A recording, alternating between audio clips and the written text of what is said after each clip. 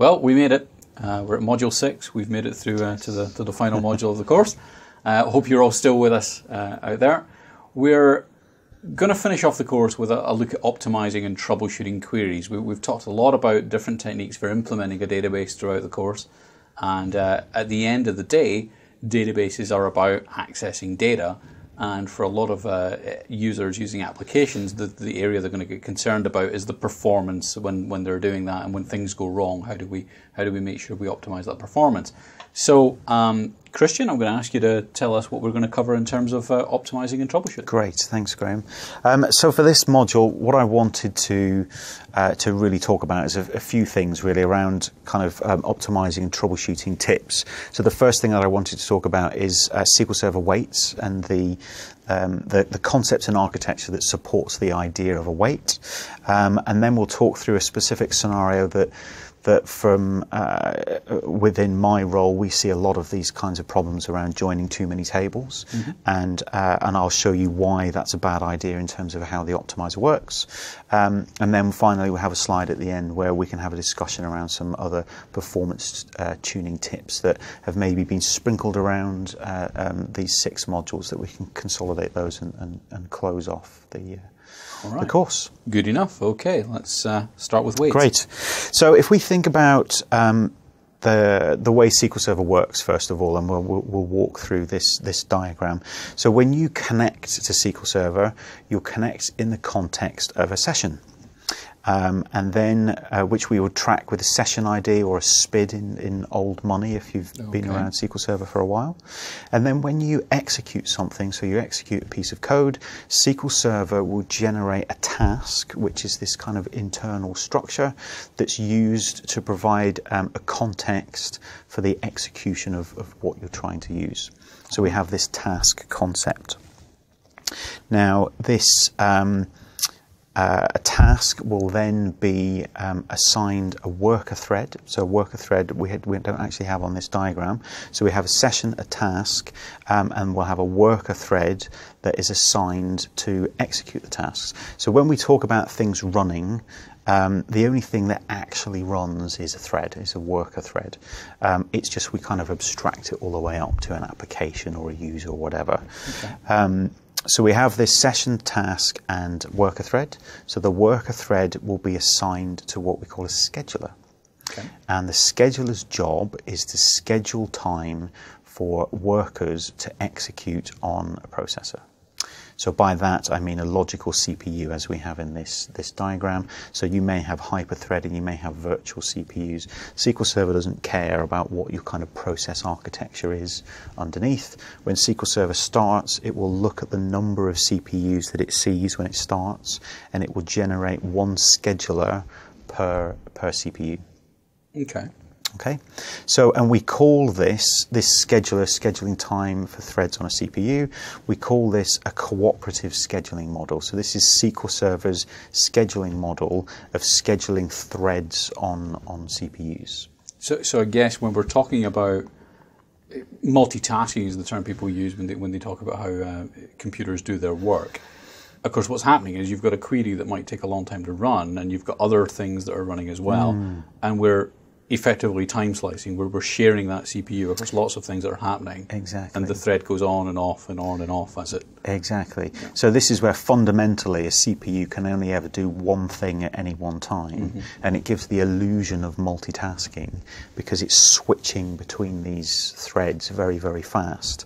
We call that switching context switches. Okay. So if you ever looked in Perfmon and you have a look at context switches a second, so this is what it's referring to, flicking between worker threads on a CPU. So if you see a high number of context switches a second, it's an indication that there's a large number of workloads trying to compete for time on the CPU. For limited CPU resources. Yeah, exactly.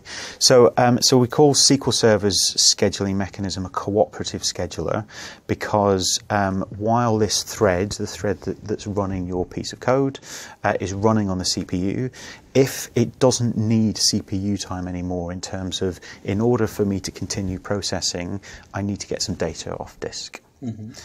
It will voluntarily yield its time on the processor to let somebody else have a go. So it cooperates with other threads in order to provide a more efficient execution model.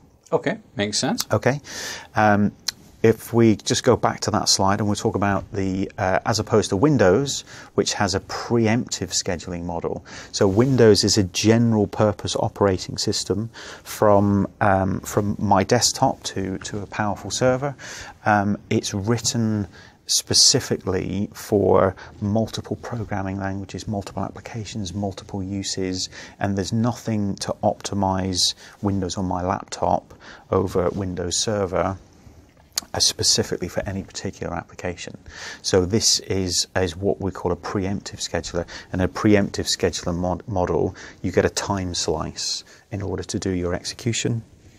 And whether it's convenient or efficient for you to stop, you'll get kicked off to let somebody else Windows have a go. turfs you off to let somebody else use the processor. Exactly. So, and this is where in the SQL Server 6.5 time frame, the SQL Server team created this cooperative scheduling model in order to control the Windows scheduler in a more cooperative manner. Okay. And this is all leading on to something important, I do promise. It's not just an exercise in how things work. Okay. So this leads us towards this SQL Server weights architecture.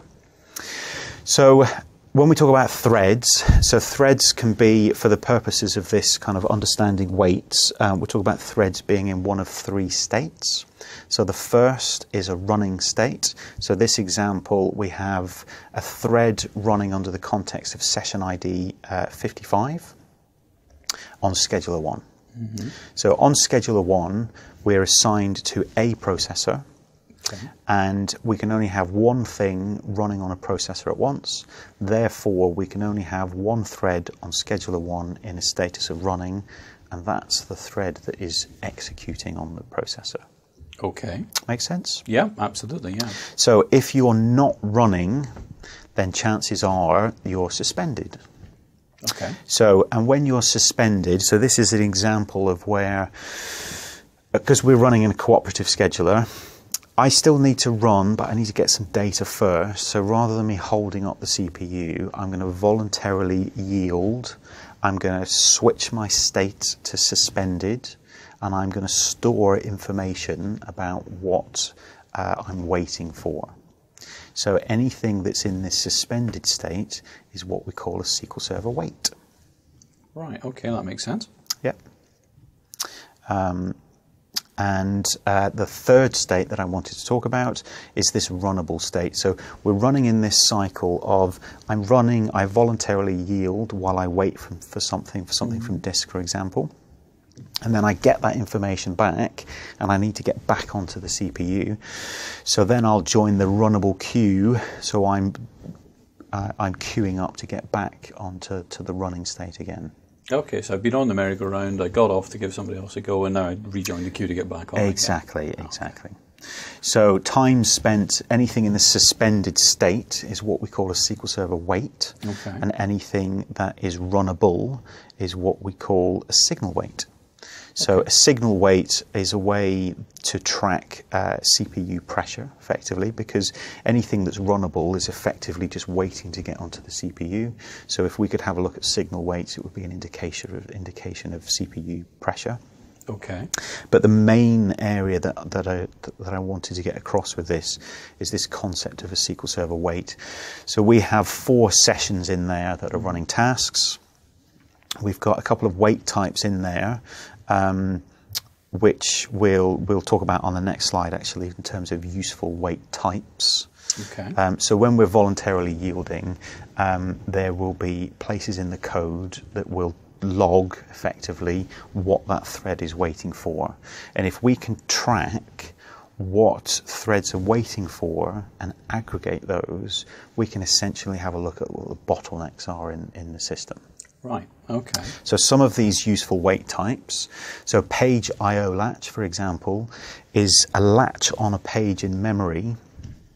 So if you wanted to read data from a table, everything that you do within SQL Server has to go into memory. So you do a select star from table name.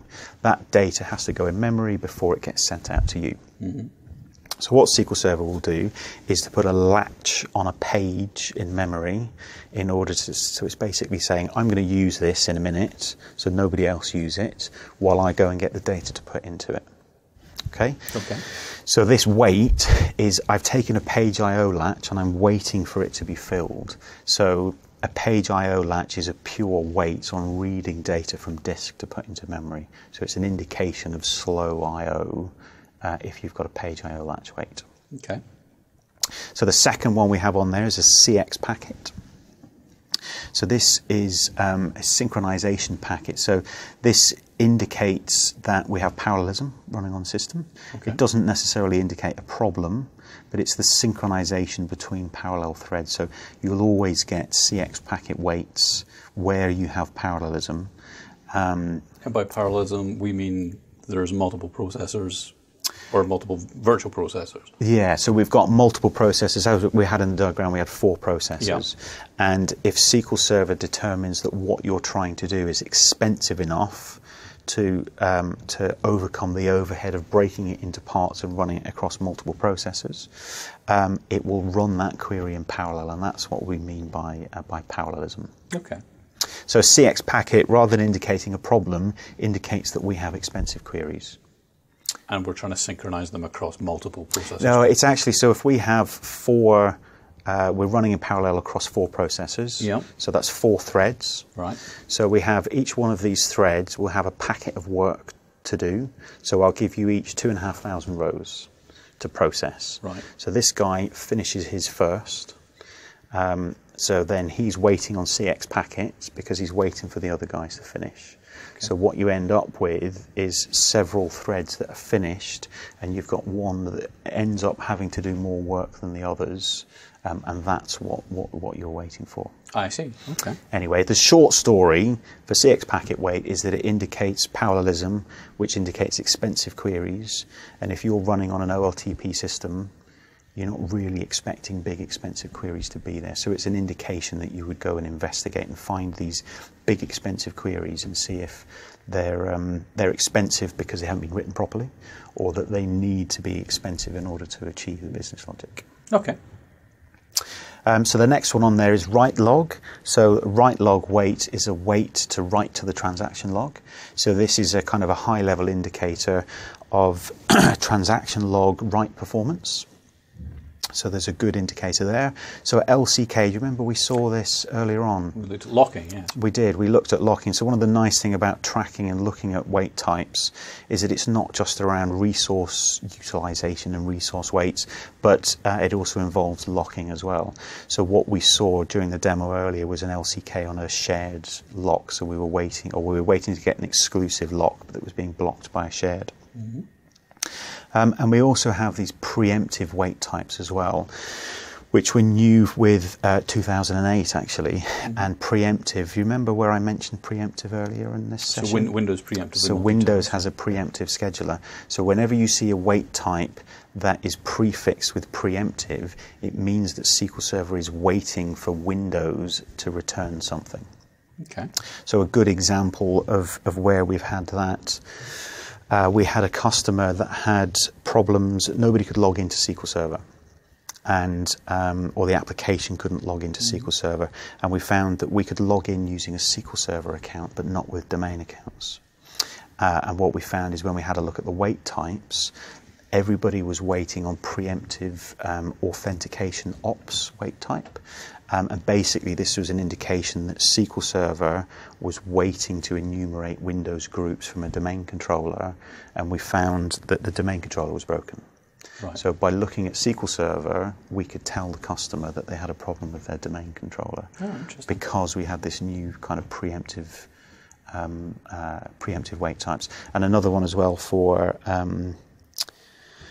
anything that happens in the file system will also have a preemptive wait type as well. So if you're doing, a SQL Server needs to do an auto-grow event, or you're creating a big file or anything like that, we'll also have a preemptive wait type for file operations. So you can see SQL Server, your query is not running, but you have a look at the wait types and you find it's actually trying to auto-grow a file on disk. And we're waiting for Windows to finish what the doing delay that. is. So it's really, I'm quite passionate about using wait types as a troubleshooting tool, because everything from a slow file system to a broken domain controller to locking problems, you can see within this kind of single view, which is really quite powerful. Okay. So if I want to view these weights, up till now we've seen lots of different dynamic management views for viewing different things, and we actually saw one of these to look at weights in one of the previous demos. So we did, yeah. Let's talk about those. So the first one is really sys.dm exec requests, and you can think of this as I like to think of it as a replacement for SP_who that we would have used in previous versions, a store procedure to return who's doing what.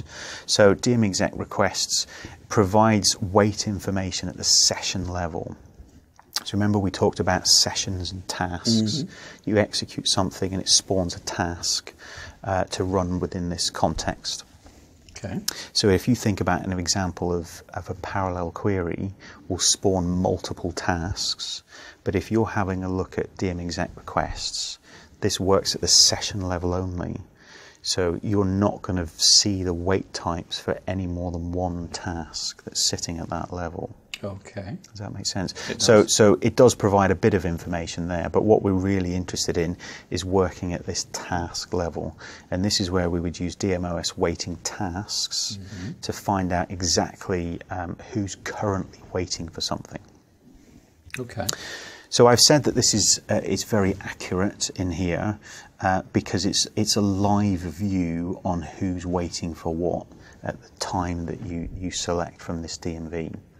And because of the nature of SQL Server and the way things execute, somebody is always waiting for something. Sure. So every time you view this query, you get this massive result set that flexes like this. So it's really useful for a live problem. Right. You get a call, everything's running slowly, what's happening? I would go and have a look in this DMV to see somebody's probably waiting for something, and it would have it on there. Okay.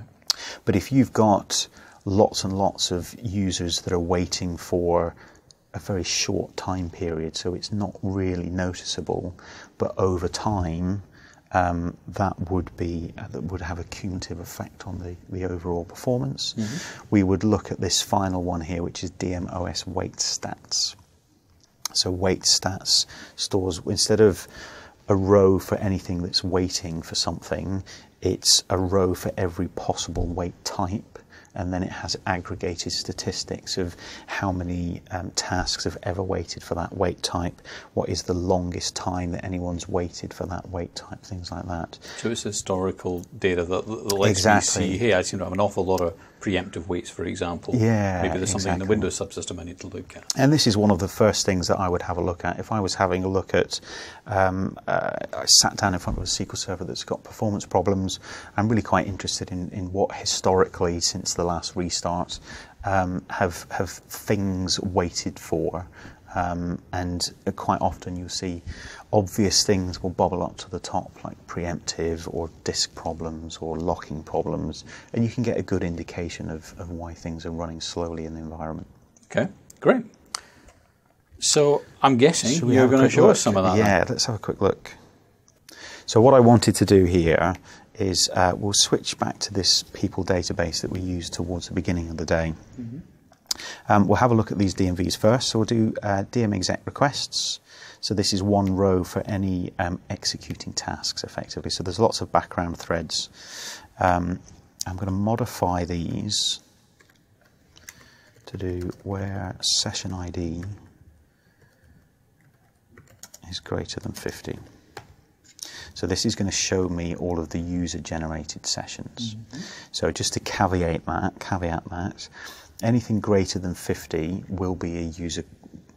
A user session will always be greater than 50, but there are circumstances in which system-generated sessions there's more than 50, so it will spill over. Okay. Does that make sense? So if I'm just looking for user sessions in general, I would use this kind of filter. So I've got two sessions here. I've got session ID 52, which is where I am. Let's just run that select statement. Let me take a copy of that so we can use it. If I have a look at DMOS waiting tasks, do you remember I mentioned this kind of transient view? So there are lots of things. So this is what's currently going waiting on. for stuff, yeah. But a lot of these things are benign waits. They're system threads waiting for something to happen. So anything that has sleep or poll or wake up, we would tend to ignore. It's in the background. It's waiting for something to happen. It's not causing a problem. Okay. But again, I would kind of filter that on session ID equals 50. So I've got 53 is waiting on a trace write, which is probably the trace that we were running earlier in the day is still running in the background. Yeah. Okay.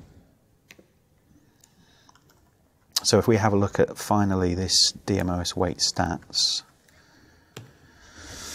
So this is one row for every possible wait type in SQL Server.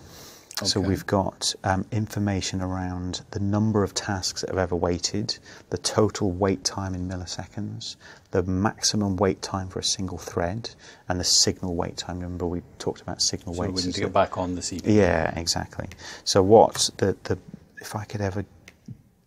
And if I was to give you one single query to run here, it's this sort of view of wait stats, of ordering this information by wait time in milliseconds descending. So what this is going to give me is a view of the total wait time in milliseconds that all the tasks running on my SQL Server have been waiting for things. And then I'm going to go down and I'm going to trim out wait types that are benign, basically. So we've got sleep task.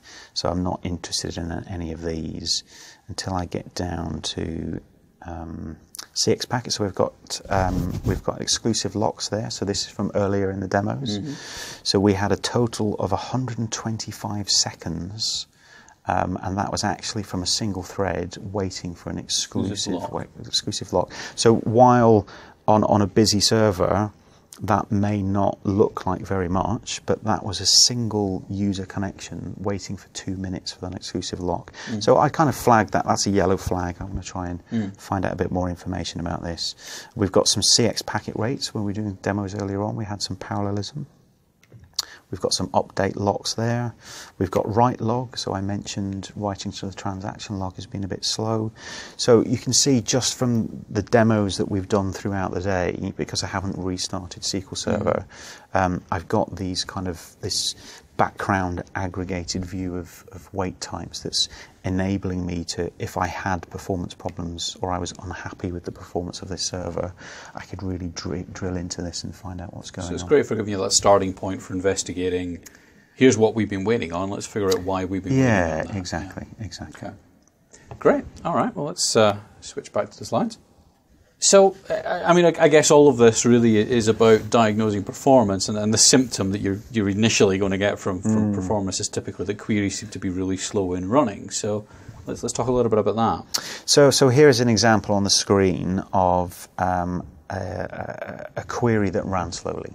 So this is a kind of a real scenario that we had of a problem, and you can see that there are a number of joins in there. So it's not surprising that it ran slowly, but what's quite interesting about this is that it's not consistent in the way that it runs. And the reason for that is because of the amount of joins in there and how the optimizer works. Okay. So if we have a look at the next slide, we can see that when executing this piece of code, so we talked about the optimizer and the SQL Server optimizer will look at a piece of code and the optimizer will work out a good way of executing that time. But it has this balance of, it doesn't look for the best way to execute, it looks for a good way in a reasonable amount of time. Okay. And what's happening with this query is that we have an early termination in the optimization process, and the reason is timeout. And this is because we've hit this threshold of a reasonable amount of time. So what the optimizer's done is there are so many joins that it's done as much as it could to find a reasonable plan, and it's just going to take the best one in that time period. Okay. Does that make sense? Yeah, yeah, absolutely. So let's have a look at the next slide here, and we'll talk about why that happens.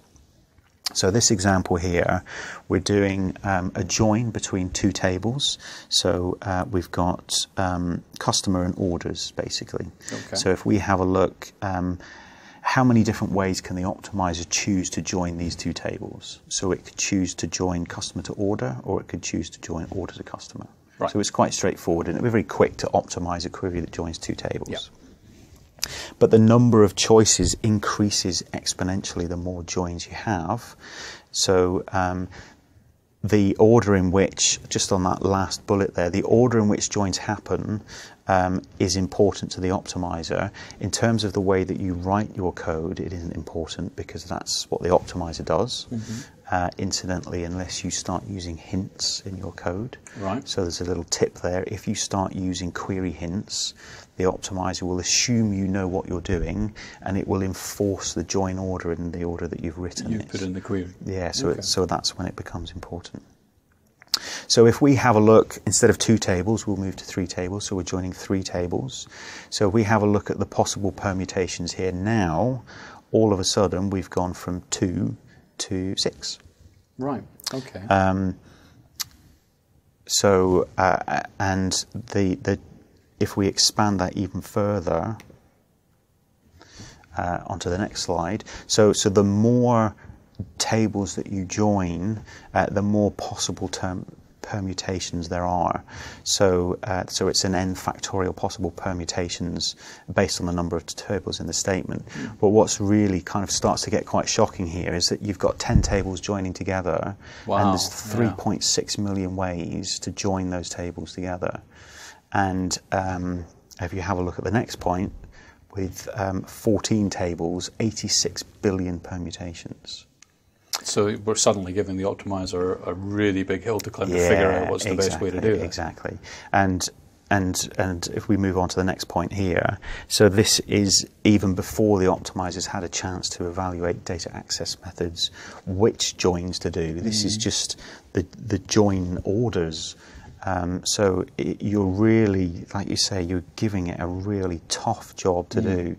And effectively, what happens is the optimizer has to evaluate plans in a reasonable amount of time, as I've already mentioned. But we're timing out, basically. There's no point if the best plan takes 10 days to find and the query takes 10 minutes to run. Right. You're better off having a bad plan that finishes in 10 minutes. Taking the time to find the best one. Yeah, exactly. Absolutely. Exactly. So what is happening in this situation is that the optimizer is timing out, and it's choosing the best plan that it's found in that time period. Okay. But what's interesting around the inconsistent performance, it's not that it runs slow, is that it will time out and use the plan that it had found. So it's inconsistent performance in the same plan won't be guaranteed, and this is what was happening in that kind of scenario. Okay, so we figured out the reason that we're getting inconsistent performance is the optimizer is scouring about trying to find a plan, and it sort of runs out of time to find the best plan. How can we help the optimizer then? So the key to it is when you find these tables, you've got 14 joins, is really to simplify the query first and foremost. And if you think about it in terms of 6 joins, you have 700 possible permutations, which is quite reasonable. And 7 joins has 5,000 permutations. So if you keep your table designed to 6 or 7 joins, that's a reasonable amount of permutations that SQL Server could run through in this kind of reasonable amount of time to come up with a good plan. And also consider the database design as well. Okay. So the solution in this kind of scenario, if we look at the simplifying the query, so what we did is to take this long query and break it down into multiple sections. If we just step through those slide builds, and ultimately we end up with a simplified query. which we would then do multiple tables. We'd load them into temporary tables, which of course we talked about this morning. And then at that final step there, select from that. We would join those three tables together. So interestingly, ultimately, even though we're doing the same query, ultimately we're getting the same data, it's more effective to take the overhead of having to create a temporary table and load some of the data we want into there, and then ultimately join against those multiple temporary tables than it is to try and get from the source table. So we're breaking it down to give the optimizer a head start. So we've got 5 joins in the first query there, and the optimizer can do that relatively quickly, and everything else it can do relatively quickly, and then you just got to join them together at the end. So you're not giving it too much work to do in one single go. All right, great example. We see that all the time, so it's a real pro tip. Fantastic. Any other pro tips you'd like to share? Yeah, so I just wanted to wrap up this last session with a few kind of bullet points there that we didn't really have time to pack in kind of full sessions around these, but we see them in terms of a lot of performance tuning scenarios and mistakes that people will commonly make. And the first one is around variables and column names. So not having identical data types. We talked about data types earlier on in the first couple of modules. And if you take a data type of int, for example, int, small int, big int, so it stores the same values, but the range is slightly different. If you were to have a store procedure that took a parameter of age, for example, and you took that parameter and you knew it was going to be small, so you made the parameter a tiny int data type, okay? And based on that data, you took it in and you wrote that data into a table, but the age data type was int, for example. Okay. What happens is there is an implicit conversion from tiny int to int, which is a tiny CPU cycle change that you don't notice. But if you scale that out, again, we're talking massive concurrency, massive scale, what you'll find is that you've got a creeping CPU utilization problem because you've got thousands, 10,000, millions of implicit conversions between data types that look and function the same, but because they're not the same, there's a slight overhead there that causes a compound problem. All right, okay. Good so that's a really good one. So the other one here is avoiding the use of scalar UDF. So we talked about user-defined functions, yeah. Yeah, exactly. So if you use a UDF within a where clause, the optimizer has no idea of the data that's going to return to that function when it creates the plan. So it doesn't really know how to optimize the plan when you're using the scalar UDF. Because it can't determine what the values are it's filtering on until it actually runs the function. Exactly. Yeah. So and again, it's a very, very common problem that we see. So show me this data where I'll tell you what I'm going to filter on later. How do you optimize that? Yeah. So what we would recommend is to run that scalar UDF and pass that value through as a parameter that the optimizer then has visibility of. Okay.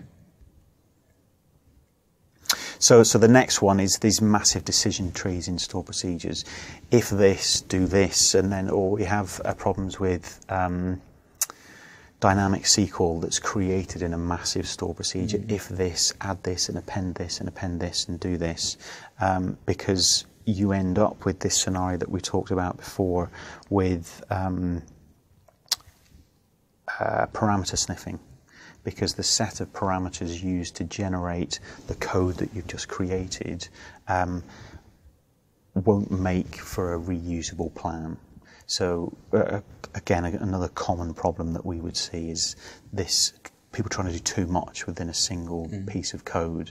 And as you've seen with the joins as well, you're much better off breaking it into smaller units to allow the optimizer to create separate plans for those code units. And I mean, again, whenever I see a store procedure that's creating dynamic SQL, immediately a flag goes up for me anyway. It's generally not the way that you want to be building your store procedures. So that takes us to the end of the end. That's the end of the last module in this course. In this module, we've talked about SQL Server weights. We saw some really interesting things. We could see what are the tasks that are waiting on system resources or locks or whatever it might be. And then we talked about some tips for avoiding performance issues. So don't have queries that join too many tables. And we talked about the strategy of breaking those up into smaller queries and then joining them up at the end. Exactly. Which may seem counterintuitive because you're now running more queries, but each of those queries can be done much more quickly, and the optimizer can work with those. And then we saw some other performance tips at the end there that are hugely useful if you're trying to build a database that's going to perform well.